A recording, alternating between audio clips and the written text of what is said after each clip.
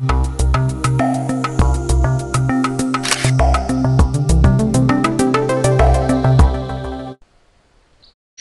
this is Valerie Gedge with another Lightroom tutorial.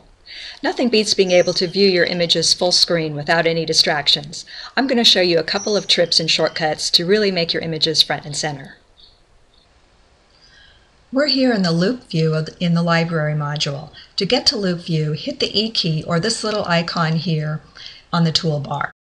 Wouldn't it be nice to view your images really large or without all those distracting panels? Well, you can. Lightroom gives you several options for maximizing your viewing area. If you press the L key, you go to Lights Dim mode. This is where all of the panels are dimmed and the focus is on your image. But if you look closely, you can still see the panels and they still work. So you can always change views or change images if you want to. This is okay, but we can do better. Press L one more time. Now the panels are blacked out and you just see your image. But there's still quite a bit of empty space.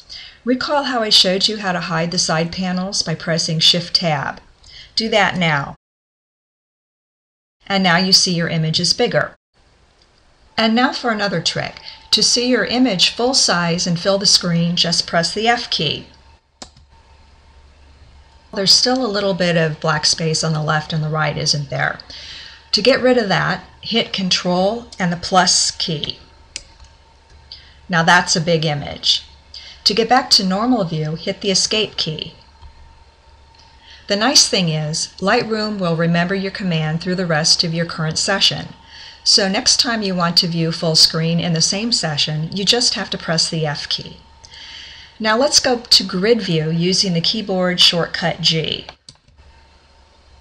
To view your thumbnails without any distractions, press Control, Shift, F. Then hit the backslash key to get rid of the filter at the top, and then hit the T key at the bottom to get rid of the toolbar.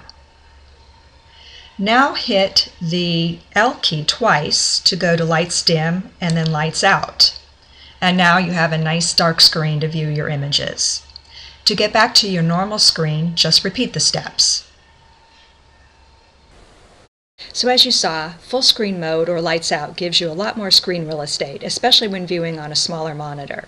So the two shortcuts you'll want to remember are L for lights dim, and press L again for lights out, and press F for full screen. If you found this tutorial helpful, I hope that you'll hit the like button and the subscribe buttons below. Thanks.